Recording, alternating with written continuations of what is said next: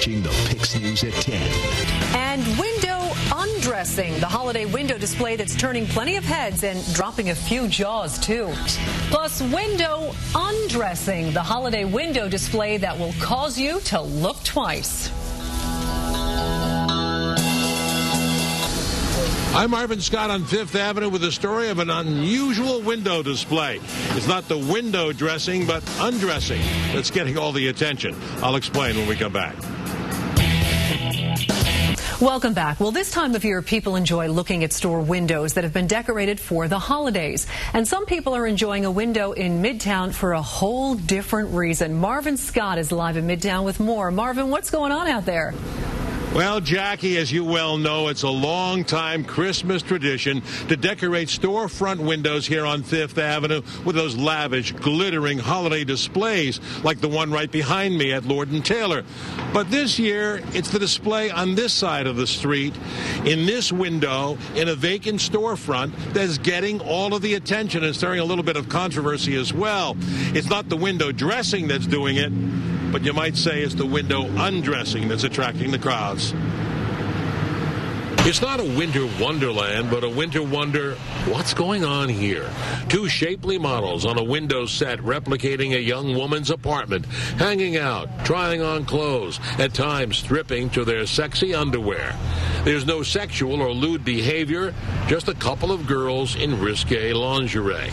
The models are called living mannequins by the woman who created the window theater for the XOXO clothing line. It's geared to the XOXO woman. It's got a slight boyfriend tilt, you might say. The boyfriends all seem to like it a great deal. It's the brand that every boyfriend would want his girlfriend wearing. The male crowd seems very, very supportive of this campaign. One pedestrian took exception to the living display and alerted police, who chose not to interfere. There is no Santa, no tree, no Christmas setting, but a different kind of window on Fifth Avenue this year. A voyeuristic fantasy no one seems to mind. I think it's a nice concept to see something live instead of seeing fake things in the window. Fine if my kids don't see it. Oh, that's pretty neat. You know, we're from Mississippi, so we don't see that a lot down there. It's interesting. You see everything in New York, right? Anything is possible. Only in New York, my friends, only in New York. Well, the window is quiet now. The models called it quits at 9 o'clock, but rest assured they'll be back here tomorrow, and the creators of this whole display say they will be here every day right up until next Sunday. And if you don't want to see models in a window in sexy lingerie, well, you'll always go across the street to see a more wintry Christmas scene at Lord & Taylor. We're live tonight on Fifth Avenue. Marvin Scott, PIX News at 10. Jackie, Peter, back to you. You got to come out here. Okay. Oh, yeah, I think the sexy models are going to win out there. That's something. Yeah. I like the guy from Mississippi. Yes, they don't get much of that in Mississippi, I would imagine. They're going to need crowd control out there. They're going to be there all week.